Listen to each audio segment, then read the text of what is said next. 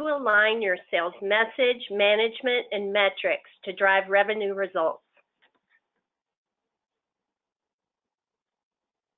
A couple of things before we get started. We appreciate you joining us today, but we know you're busy. We'll be respectful of your time and make sure we finish up in less than an hour. We encourage your questions. There's a question link at the bottom of your screen, so feel free to ask questions as you have them. And if we can't get to all of your questions live, we'll make sure that we follow up with you directly after the webinar. And then lastly, we'll be sharing a recorded version of our presentation today, along with the slide deck and a follow-up email. So make sure to look for that tomorrow. Joining us today is Grant Wilson and Mark Silberstrom. Grant is the managing partner at Force Management. He's got over 25 years experience in really driving sales performance. At Force Management, he's worked with lots of businesses from startup, SMB, through to the Fortune 100. Before Force Management, he was selling and managing at companies like PTC and HP. Mark is VP of Worldwide Sales at Clary. Previously, he helped drive a 300 year-over-year growth rate at Sprinkler, scaling from 50 to 1,200 employees. Before he was at Sprinkler, he held sales leadership roles at Collective Intellect, which was acquired by Oracle, and an IBM company, Sterling Commerce. Both of these guys have great experience leading sales organization and a lot of insight around critical alignment areas. So, Grant, let's start with you. Sometimes the most important part of a sales organization, those things that make a sales organization really able to accelerate growth, have to do with the processes that are behind the deal. No doubt, Kim. Often when we work with sales organizations, and I know Mark's been through this himself, it's those processes and tools behind the scenes that can actually help us ensure some of the sales performance, lift up what we're doing, drive consistency, and ultimate drive scale. What we're going to talk about today, there's three major points. The first one will be about how do we make sure that our sales organization is aligned behind and with this business strategy, and how does that manifest itself at the point of sale when they're actually selling and talking with the buyer. Number two is how do you ensure your sellers are focused on the highest value selling activities, and then how do we work with them to make sure that they're focused on those and reinforce those activities. And then finally, how do we make sure we're set up with our processes and tools in a way that makes it easy for the sellers to execute. Mark, I know Clary has a great point of view on this. Do you mind providing us and level setting us on how this applies up and down and across the sales organization? Absolutely, Grant, and thanks so much for having me join today. I'm looking forward to a really great session. So essentially some background on why we focused on those three takeaways today. At Clary, we went and surveyed 300 reps, managers, executives, and ops folks with an objective of getting really the handle on the key challenges that are facing our sales organizations during what we call an opportunity to close process. And there was findings that we found really interesting. And the first is that 38% of reps say they're not spending time on the right opportunities. And 14% of the respondents said that having over 70%, they only have 14% of reps hitting over, 14% of the organization said 70% or more of their reps are hitting quota in 2016. So it seems that sales reps are spinning their wheels on the wrong opportunities. And that'll shed light on why so few of them are actually making quota. And furthermore, if we look at this, 70% managers look beyond CRM to identify deal risk. So we know that typically are one-on-ones. Folks are left to their own devices. And an interesting fact that we'll go through here today is that, personally at Clary, I've taken, one-on-ones down from what were typically 90 minute sessions to 15 minutes. And it really comes down to sales managers are hungering to get a better handle on the health of the pipeline. And only 1/5 of our respondents found their one-on-one meetings today an effective process. Kim, if you want to keep moving on. So as part of that, nearly half say calling the number is their biggest challenge, and only 7% of leadership is forecasting within 5% of their actual achievement. Okay, so we know that we've got a sales execution problem. And if we think about what we hear in the market, whether you're a rep, you're a manager, or you're an exec, you have a forecasting problem as an executive or a manager. Managers and execs have rep productivity problems. They have CRM data problems, and they have pipeline visibility problems. And we all know, to a certain degree, we rely on our system of record. And whether that's Salesforce or Dynamics or any other system of record, we all know that reps want to go out and sell, and they're going to put the minimal amount they need to in order to be left alone to go sell. And when they do that, that leaves management and executives in a quandary, because we're analyzing limited data when we go to understand risk in our pipeline and ultimately in our forecast. And if we keep moving on, we have a way that we're looking at this today to solve this problem that's existed for personally the 20 plus years I've been doing this. I know, Grant, we've spoken the 25 plus years you've been doing this, and that's because we're working in silos. And what we're calling opportunity to close, it is a unique time and market where we have an ability to work collaboratively in a single environment. And what that encompasses is forecast management, opportunity management, and pipeline inspection. And if we double click to find out what's really happening in a sales org, some of these examples should really sound familiar. So reps spending time chasing opportunities that don't close. In other words, they have happy ears. The deals seem to look good, but is it really following that process, rigor, and methodology your organization employs to increase confidence and success? The ripple down effects is managers are spending a ton of their time chasing reps to get a handle of what's really going to close. Back to one-on-ones. They shouldn't be sessions on rehashing what's occurred. They should be coaching sessions with the rep. And finally, executives then have less confidence in their forecast and struggle to get their arms around what's the real risk in the forecast number that's being called. But opportunity to close it's not a standalone process in a vacuum. Next slide. It's really part of what we call an end-to-end sales motion. So let me frame this and kind of where this, what we call OTC, or opportunity to close, resides in the end-to-end sales motion.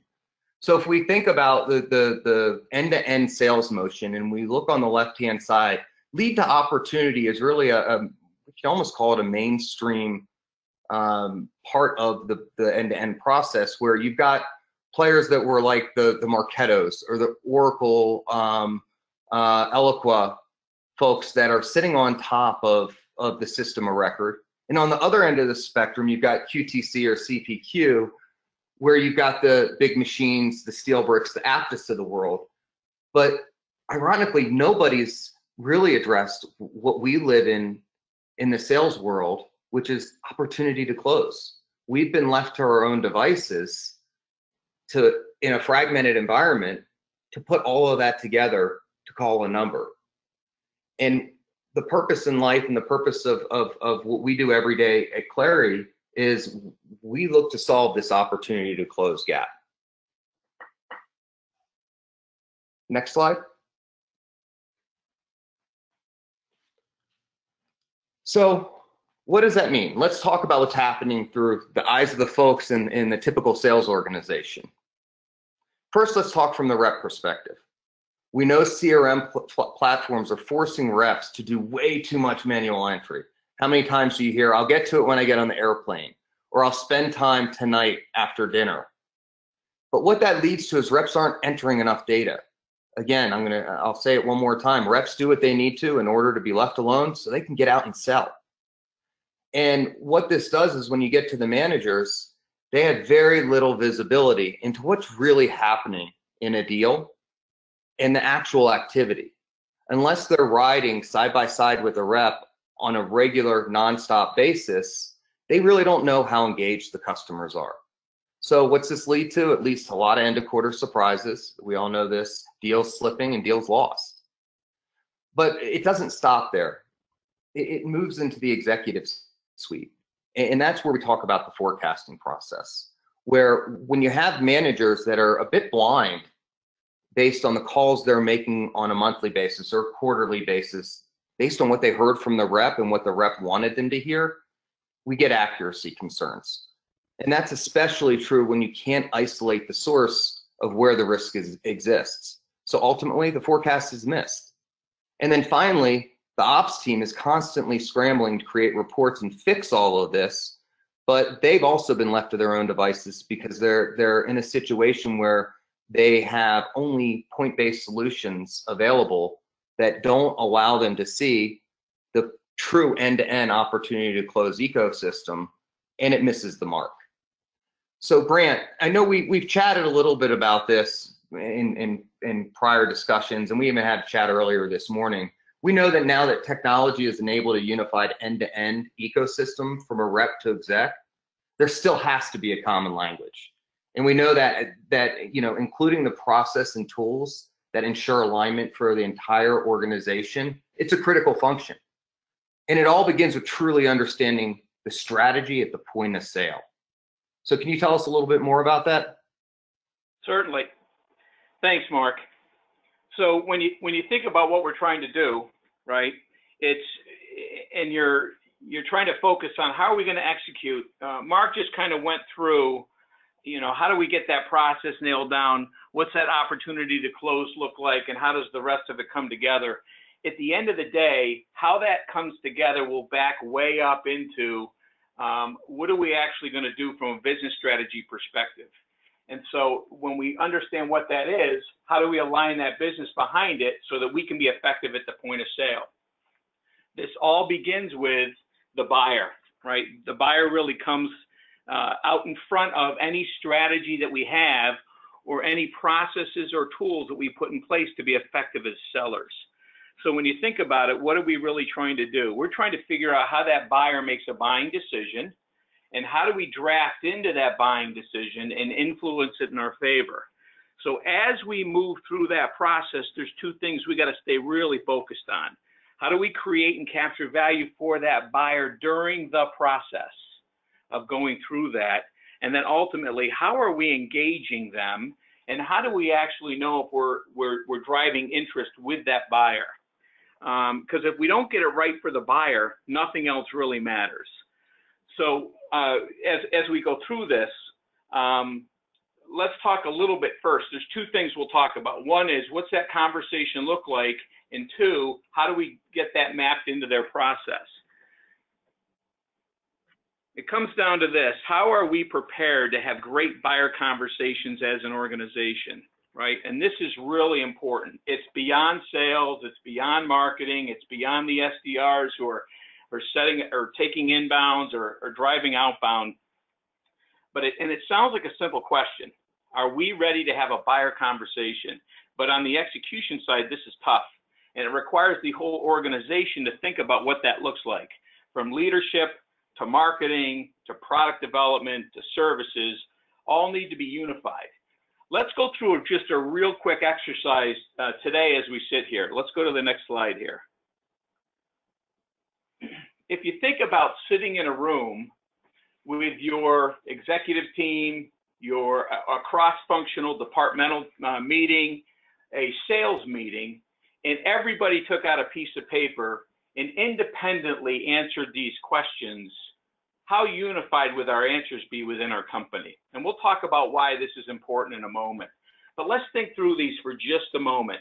And whether you want to write these down now, we're also going to send this content out later. But when you think about that first one, what problems do you solve for your customers? And when we think through that, what business problems do we solve for our customers? Are we solving a business problem, or are we solving a very low-level technical problem or some other low-level problem? But no matter what we're doing, how do we understand what that problem is, and how do we know we can solve it? And how do we attach ourselves to the biggest problem in that company that we can lay claim to? So the first question is, what problems do we currently solve for our customers, and keep that to the business level? Second is, how do we specifically solve these problems? And this isn't just the solution. This isn't just the service. This isn't just the support afterward. It's the whole thing. How do you go through that entire process to understand that problem, to meet that problem where it exists, and to really drive out explicitly how you're going to solve that for the customer? What plan do you have for them to be successful in their initiative, or to be successful in solving that problem?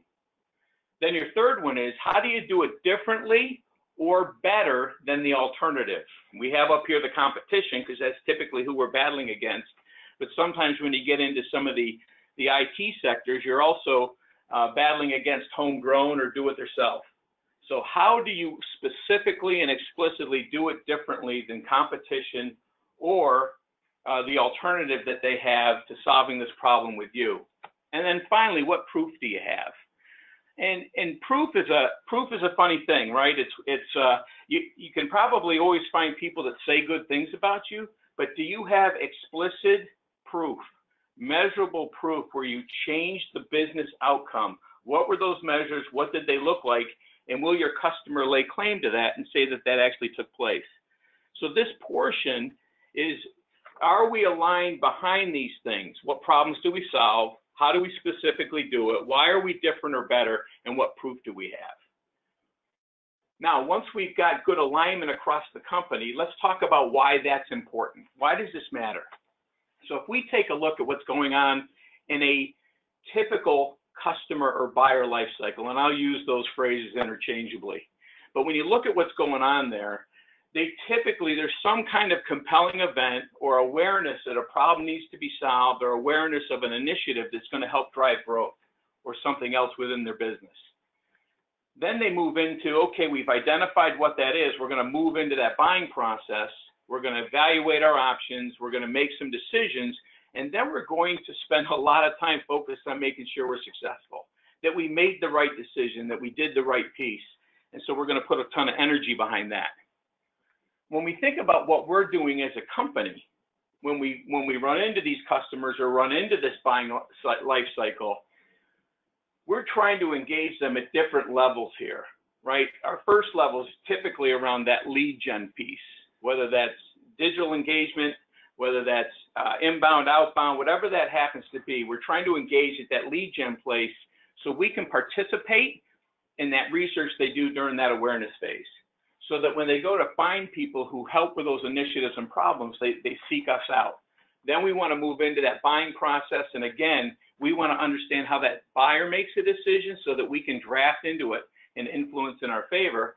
And then ultimately, we want to ensure their success, make sure that it comes together well.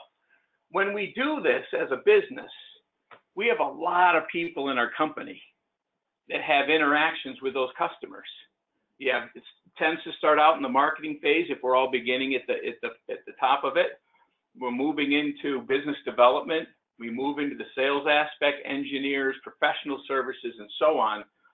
But what happens is it gets to be difficult to drive a consistent experience, an impactful experience for that buyer, unless we're all aligned around problems we solve, how we do it, why we're better or different than the competition, and what those proof points look like.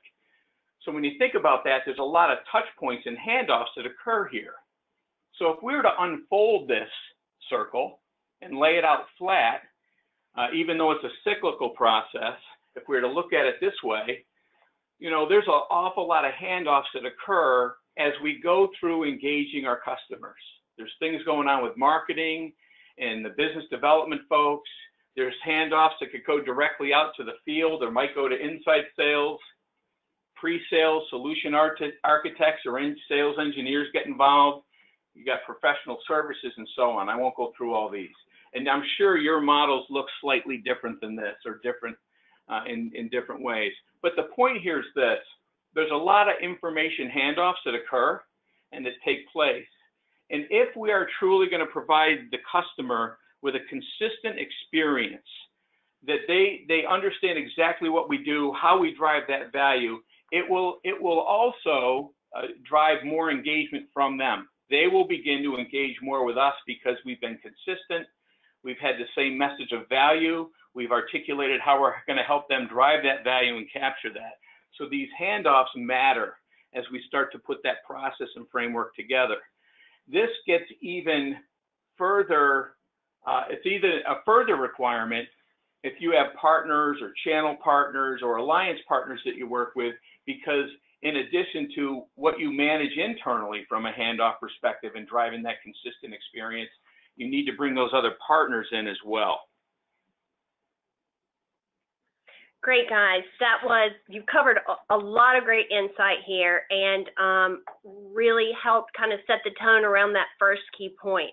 So just to review, alignment of your business strategy and your sales organization requires really three key things. Number one, a process that enables you to effectively create and capture value along that entire customer engagement process. Cross-functional alignment around your value and differentiation and what that means to the buyer. And then lastly, getting every member of your sales organization, making sure they have visibility into that critical opportunity to close process. Mark, before we move on, do you have any final thoughts about that visibility and alignment on that last point, the opportunity to close process? Yeah, absolutely. I love this in that, you get the team aligned across all three of those areas. And it's critical that you have them all working in a unified operating rhythm and ecosystem with the same level of information.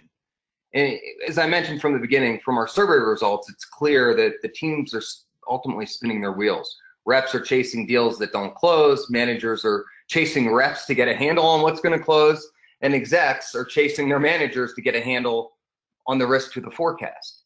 But imagine a unified environment that's now possible through technology that allows us to insert this process that Grant was talking about and allow us to get reps excited about working in that environment. Imagine if reps could get predictive insights about their deals, deal scores representing a likelihood to close, nudges from a bot about deals that are falling out of the guardrails or need to be updated, risk in deals, promising deals, stagnant deals, ultimately allowing them to know where to focus. And most importantly, that the reps see the value in that ecosystem, that they become addicted to using it. And this truly is a Trojan horse to better data and symbiotic to everyone on the team, because now managers are able to inspect the pipeline, understand where the deals stand, where there's risk, where there's upside, and the managers now become coaches. And it allows them to get focused on the right opportunities with their team and align to the process that Grant was speaking to and ultimately the business goals. And it becomes a proactive coaching and mentoring relationship as opposed to a reactive 11th hour scramble to fix the crisis. And I'll give you an example. I've got 16 business days left in my quarter. And we had a rep that plowed a deal out to the end of next quarter. And we were able to see what was really happening in that deal and not only move it back into the quarter, but we actually got it closed last month. And we know that as executives, if we know where there's risk and what the source of the risk is, we can confidently get back to the team, get them on track, become their coach.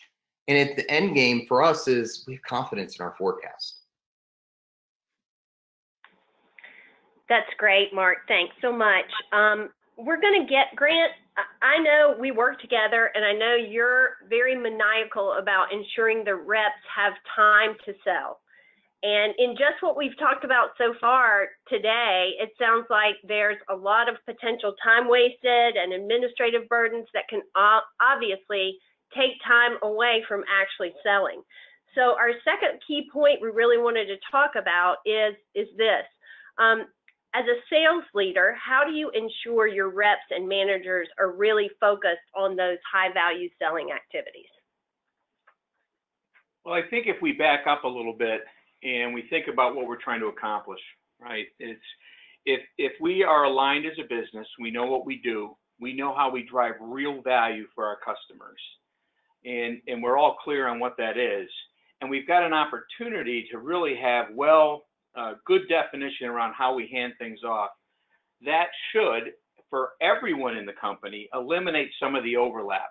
Oftentimes, as a manager, we end up doing other things that go outside of what we do every day, because we feel like we're helping the process or whatever, whether I'm a sales manager or a product manager, whatever I happen to be.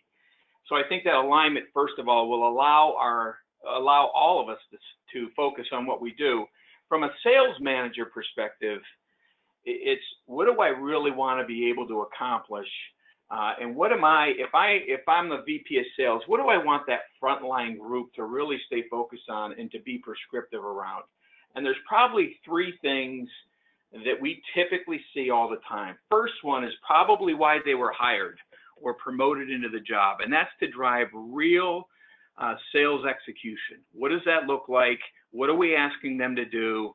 Have we really figured out what the formula is within our company to help them be successful? And how do they drive that with their group and with their team? The second thing is I want them to be really great at working with their team, lifting their team up, helping them be more successful, building that team out, bringing people into the company and helping them turn them into stars inside the company. And then finally, line of sight. And line of sight, the way we think about it is it's actually two-way. It's line of sight between, does my team as a frontline manager understand their contribution and impact on the company? Do they know that their job matters, that what they do is very important to the business, and they know how it ties into that business strategy? And then as the executive team, do they have visibility into what that frontline group's really doing, and what are they doing to really drive it?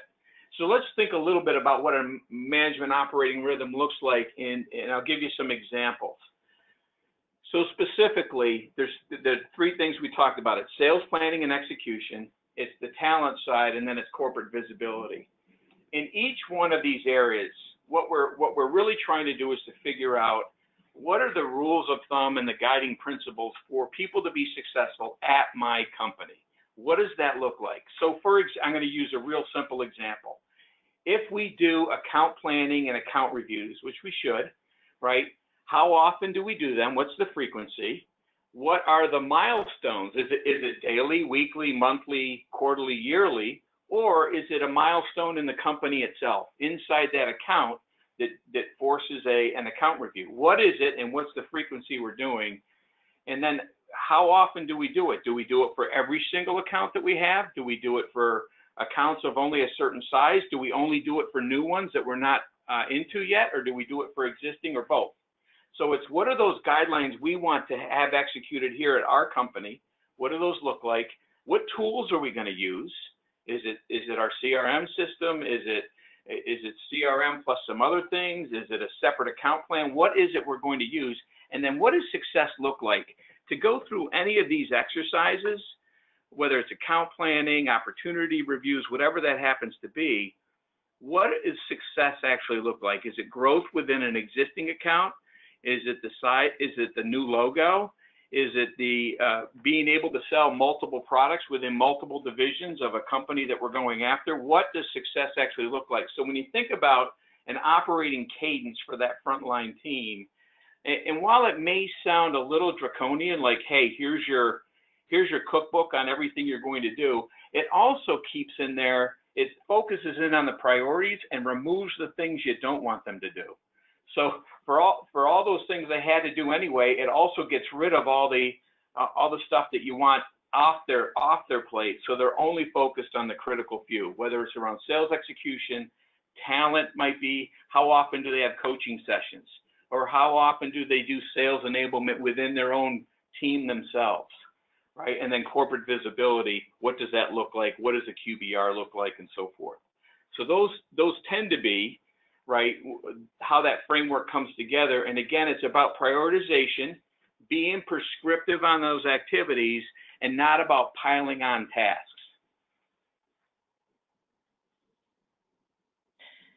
So Mark, I know you focus on this a lot at Clary.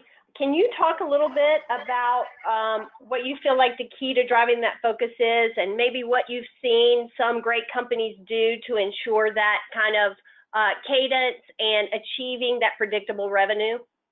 That's right. And really at the end of the day, we want to make sure our team is spending their selling time on the right opportunities. And now that the technology has made it available, we can start to leverage artificial intelligence and predictive insights and really build a competitive advantage. And this is where you're able to look back at data, historical wins and losses, and leverage these advanced algorithms and data science to be part of winning teams and to have some fun out there in the field.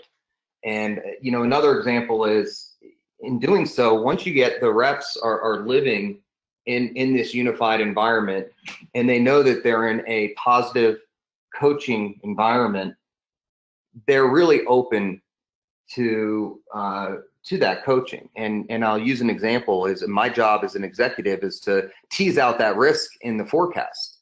And I looked at my forecast a couple weeks ago, and I realized our artificial intelligence had called out one committed deal that was really at risk. And I double clicked on that, and I realized that we missed a part of the process that Grant has laid out for us today. And I was able to go back, not just to the area vice president, but the rep as well, and call that out and course correct with plenty of time left in the quarter, as opposed to me finding this out at the 11th hour, having a rep and a VP ask, hey, wave the magic wand and fix this.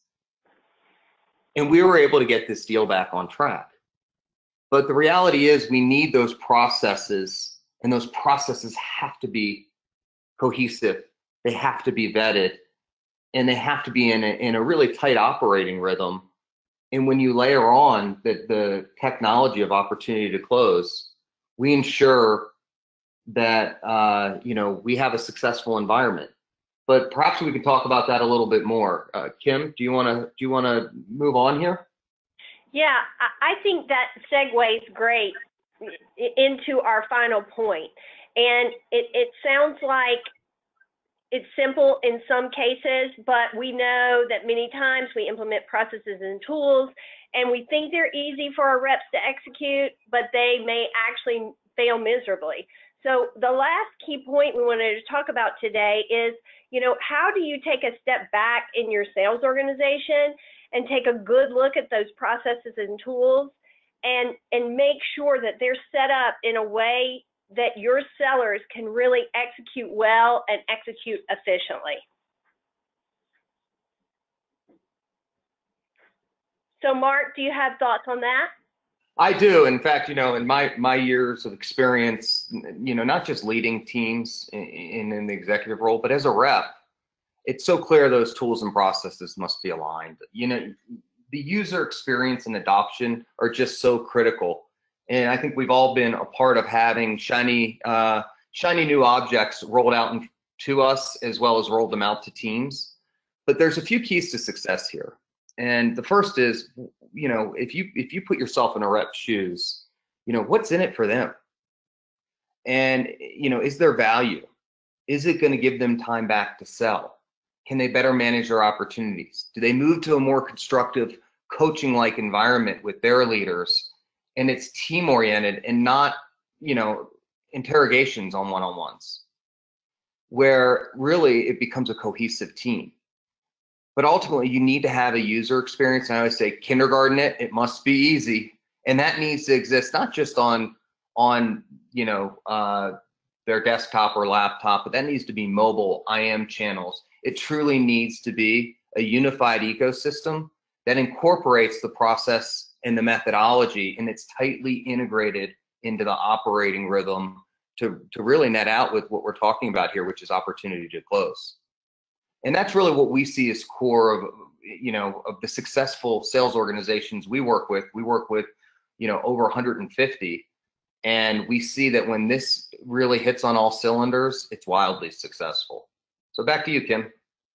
Yeah, it sounds like the integration of both the sales methodology and the way we execute with our sales process and tools is really what's at the core of what you're seeing in successful sales organizations, which is a framework and really a systematic approach to kind of help sales leaders drive that message and increase visibility into the pipeline and into their day-to-day selling motion.